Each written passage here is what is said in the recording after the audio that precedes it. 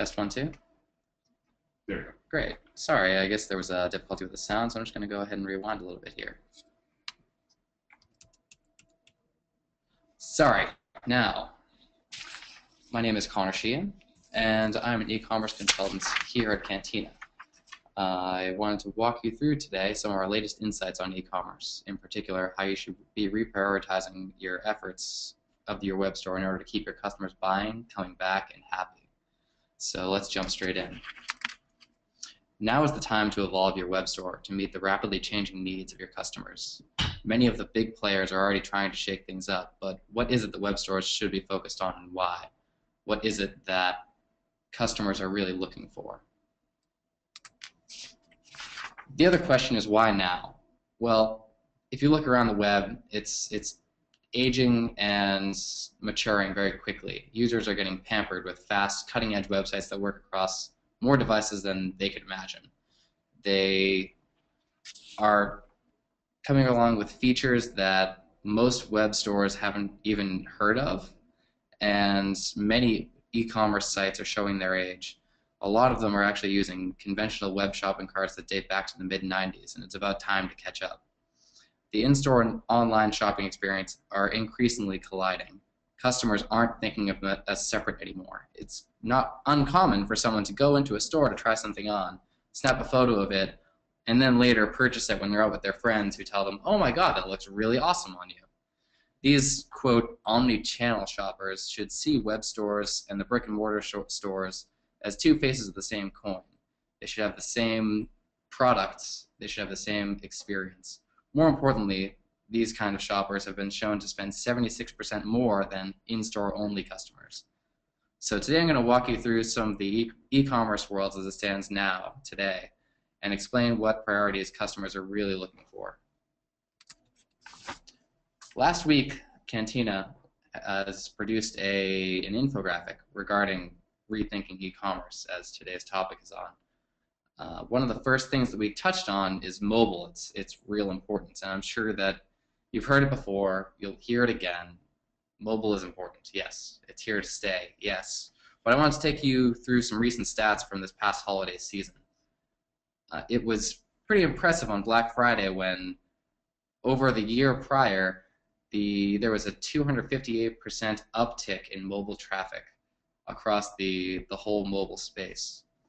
And 40% of the total online traffic was made up on mobile devices, both phones and tablets alike. If you're talking about sales, which obviously we need to talk about bottom line here, the purchases were up 186% over the prior year, which made up a total of 22% of all online sales. That's almost a quarter. And if you want even higher stats, you can take a look at Walmart's traffic from mobile, which this year made up more than half of its Black Friday online traffic.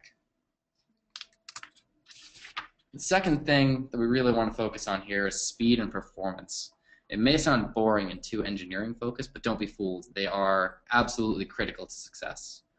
18% of shoppers are abandoning their carts due to slow loading pages. 47% of users expect their sites to load in under 2 seconds.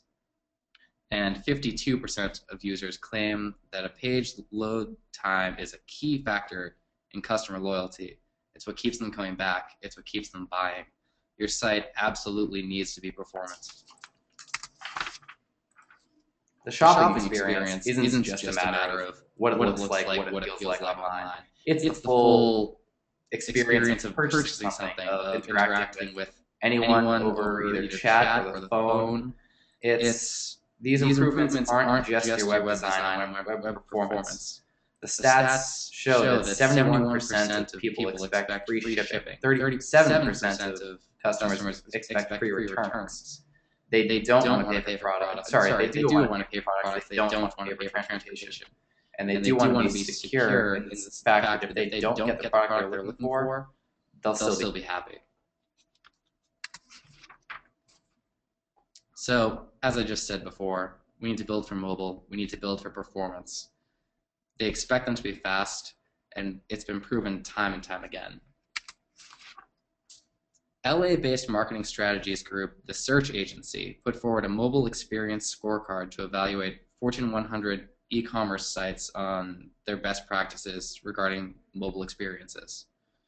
As you can see in the list, number one, first off, the top three in this list are of highest priority. Number one is a load time of under 1 second. Number two is a responsive web design that can be viewed across all devices, not just phones, not just tablets, but scaling to every device that a user would see it on. Number three, having a store locator above the fold. Should you have retail stores, people need to be able to find out where they are. Number four, a search box above the fold. It's one of the primary ways of navigating websites these days. Categories have gotten so large that searching is just a much more direct route to get to the product that you're really looking for. Number five, at least 3 social media buttons should be on the site, large, prominent, and easy to use so that you can get to either Facebook or Twitter or wherever you can deliver your thoughts and get feedback from the brand directly. Number 6, which as you've noticed I've crossed out, was a suggestion by, again, the search agency that an Apple Store app download prompt should show up on the mobile experience of your website. We tend to disagree here, as we don't want to create blockers on websites. We don't want to force users who show up to your site to have to download an app or block them from being able to see the site that they intended to go find. And number 7 is a click to call button or number. For customer service purposes, people need to know how to get in touch with you quick, easy, and not have to remember or write down a number. What's interesting is that most of the Fortune 100 aren't implementing responsive web design and aren't loading in under 1 second. There needs to be more focus on mobile and performance. These things are expected of all e-commerce sites from a mobile device. You have to build for mobile. Google has a say in this as well.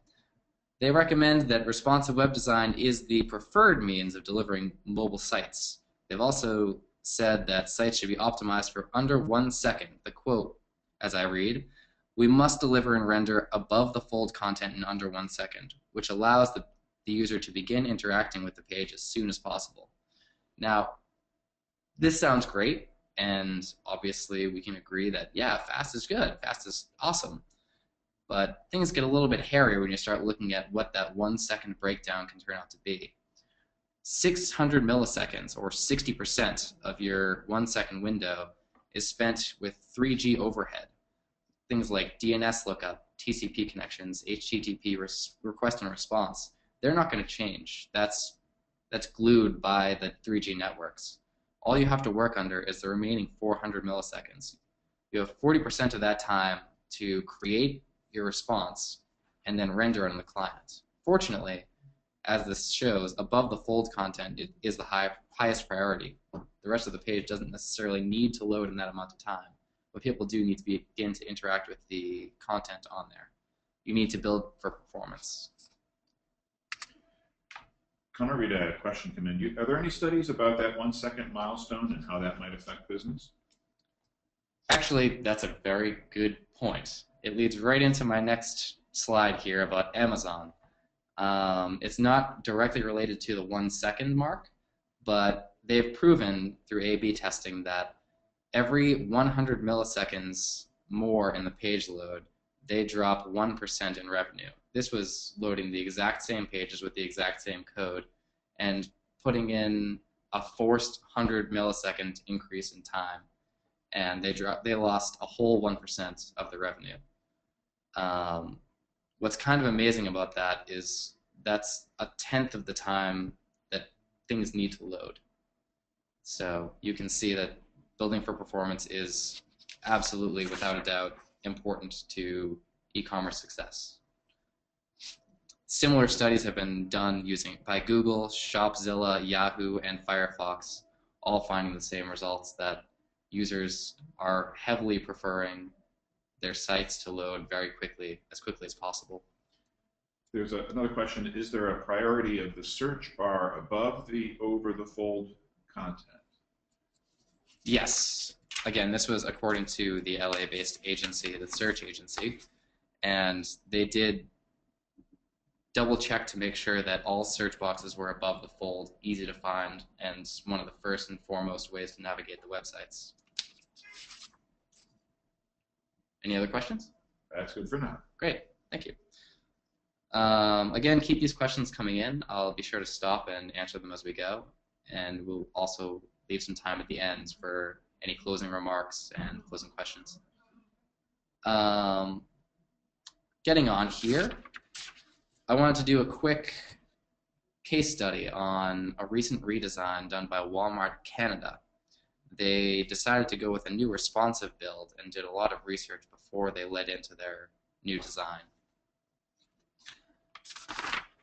So what's interesting is when you typically speak of responsive design, you often hear the phrase mobile first, suggesting that sites be built starting from the phone and working up.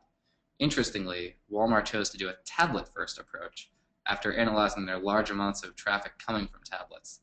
They decided to target customers who shop at home on these devices first and foremost. They found that conversions and average order value were much higher on tablets than they were on the small screens. So they decided to, again, go with a responsive redesign, and the stats kind of show it all. They had a 35% increase in performance, and a 20% increase in conversions, and a whopping 98% increase in mobile orders. So along with the classic benefits of having a single code base, they've clearly impacted their bottom line just using this new responsive redesign. Through heavy stress testing throughout the whole development process, they were able to build for performance using caching, efficient code, and icon fonts to make things easy to load. And I think these numbers kind of say it all. Mobile is, without a doubt, absolutely important, and making it performant on those platforms is critical. But the user experience goes beyond the screen. It's not just about creating something that's fast, creating something that's mobile. It's about creating a whole shopping experience for your customers. It's about creating a brand and creating a personality. What I would like to do now is take you on a tour of the current landscape of e-commerce. I'm going to focus specifically on a handful of brands that have been redefining what e-commerce means to them. They're experimenting, trying new things, and succeeding. The first, which many of us know, is Warby Parker. They've done a fantastic job at branding in particular. It goes through their whole existence, pushing to provide affordable, stylish, classic glasses to consumers. They've started online as a brand to be able to reach out to as many users as possible, and have recently also adopted showrooms and retail locations where people can go try on some glasses, speak to their sales representatives, and figure out what works best for them. They're heavily engaged with their customers and have made a commitment to answering every phone call, every email, Facebook post, and tweet. And they also implemented a home try-on program where I can, for instance, go on the site, get 5 free frames to try on for 5 days, make up my mind, and send back whatever I don't like. This way I can be sure that I'm getting exactly what I want, and I don't need to feel any discomfort if I don't like them. They're reinventing the way we buy glasses, and it's tending to really disrupt the whole market. Next up, Trunk Club. They implemented a similar try before you buy mentality, but more importantly, they brought a kind of classic concept of personalized shopping to the web, with a tailor who will call you and interview you. They will hand select clothing that will work for all of their customers. Their expert resources supply the, quote, right product for their customer, and save time in trying to shop around, figuring out what works best for you and what fits best for you.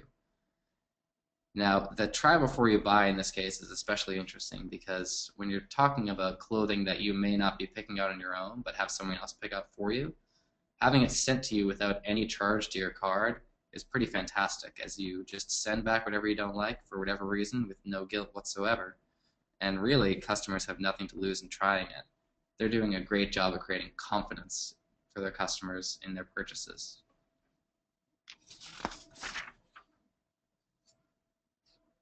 Next up is a store called ModCloth. So ModCloth does some things really well, and it's tending to be kind of a classic apparel store. But what you can see as we scroll down here is that they really killed it on user reviews and user photos.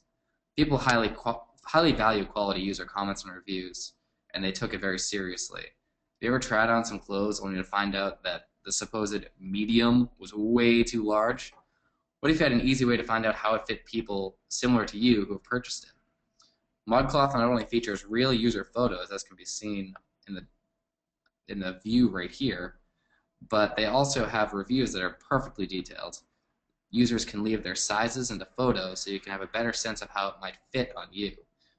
The community works together to create a better place to shop and feel comfortable and confident in the purchases to make sure that they are indeed what you want to buy. Again, another case of creating high confidence in your purchases for their users. NatureBox. So obviously we've been talking a lot about apparel stores who have been kind of pushing the envelope more than others, but it's not just apparel who's in this industry. In fact, this is a website built on shipping you high quality, wholesome, delicious snacks. So they ship healthy snacks on a monthly basis. You choose what size you want and what foods you want. And interestingly, what you can do is request surprises in your box. The notion of these curated products is really starting to take off online. To avoid the paradox of choice, people are relying on brands they trust to give them quality products.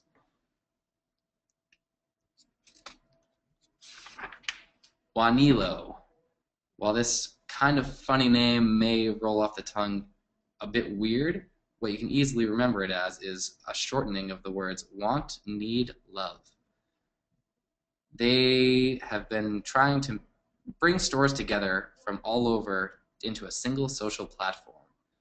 Everything is posted by the users. Everything is purchasable. Made for those who want to learn more about what their friends are buying and where they're shopping. Let's say you have a friend that knows, for instance, shoes inside and out. You need to know, where are they going? What brands do they trust? This is the place to find out. They also have a very interesting browsing mechanism. When you go to the site, there are no categories. You simply enter in a search or click on a featured product right in the home screen. When you get to a product, as can be seen right here, below you'll see a lot of tiles of similar products that people have also saved or viewed. And when you click on one of these, you will see another product along with another listing of similar products. As can be imagined, this ends up with quite the rabbit hole of style.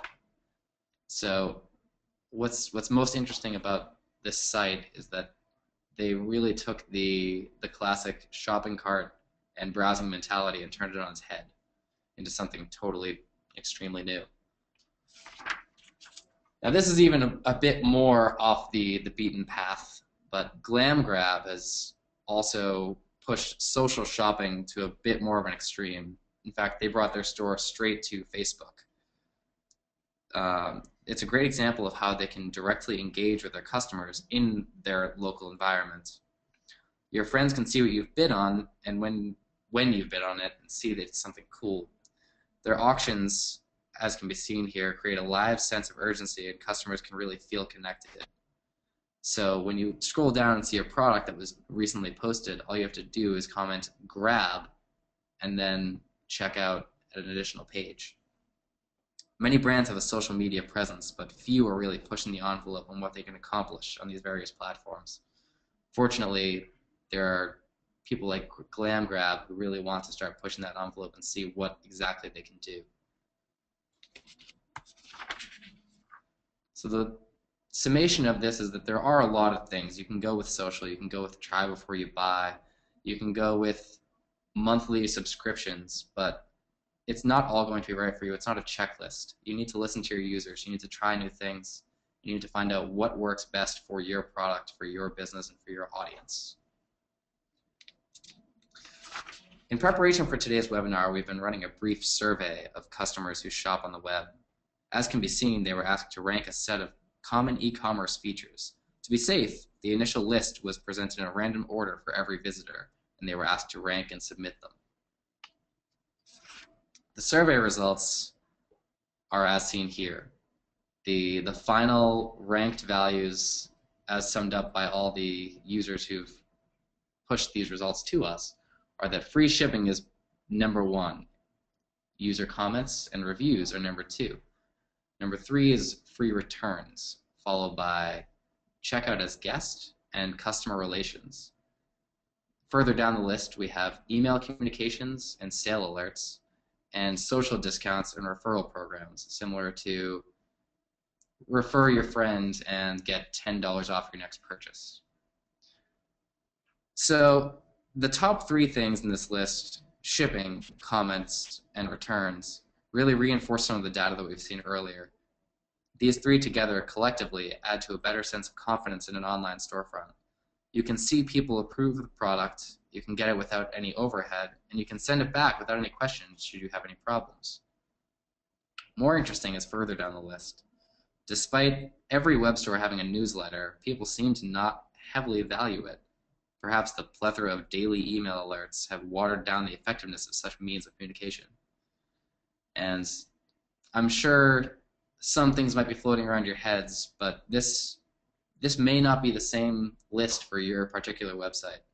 It may just be entirely different. There's only one way to know. You have to listen to your customers. One of the easy ways you can do that is by looking in your search box. If you keep track of what people are searching for, you can then look and notice that they're using certain terminology. They're often seeing certain pages, be that product pages or pages regarding things like free shipping, free returns, and other policies.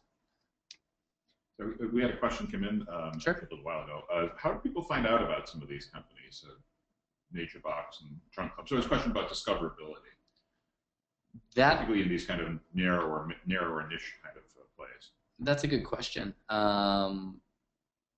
As with some of the things like Glam Grab in particular, they're social by nature. They lend themselves to immediately having their customers telling other people about their products.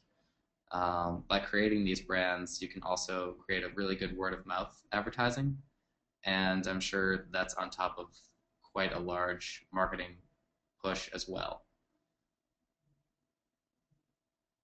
Cool. So let me just wrap up some of today's talk with some takeaways. Number 1, you need to focus on a great shopping experience. That's first and foremost by far. This isn't just about having a site. This isn't just about having a store. It's about having a brand, and it's about having an experience for your customers that they can enjoy and feel confident in.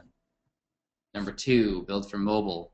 Use responsive web design. That goes without saying these days. It's 2014, and we need to start taking these things seriously.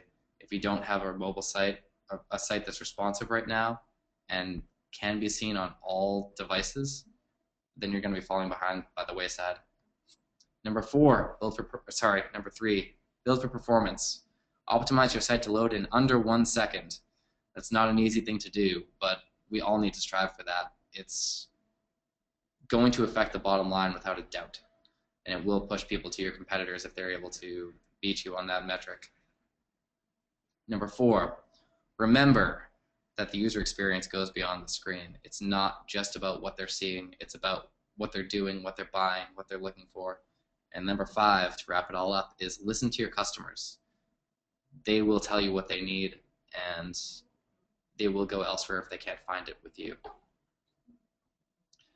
So we are Cantina. We're a digital agency that plans, designs, and builds connected experiences and product innovations. We're here to help. Please feel free to contact me at connor@cantina.co or Twitter @ConnorShees.